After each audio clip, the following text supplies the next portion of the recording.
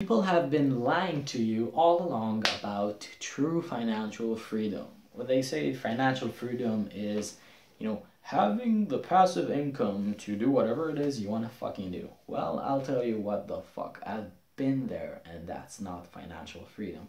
True financial freedom is built out of two things. First thing, it's the loss of any attachments to money. This doesn't mean you don't like money, it just means you don't let it dictate your fucking life and don't let it emotionally affect you.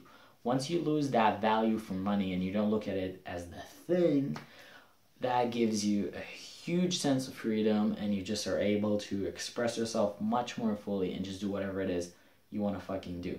The second level of true financial freedom is having a big enough perception to see how money is made, and I recommend you to check out my video about whatever you believe you can achieve, whatever you can conceive and believe you can achieve, and also my video about tangible versus intangible selling, where you see how basically money is this fucking joke. It's an energy thing, and you can really take control over it, and you can decide how much money you make. Not just because it sounds good, but because that's how it fucking works, and if not, you're fucking retarded, and you need to change that.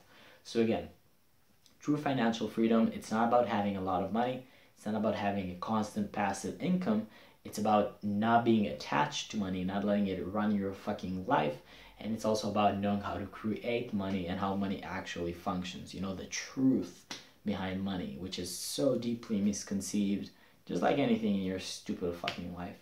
So till next time, peace.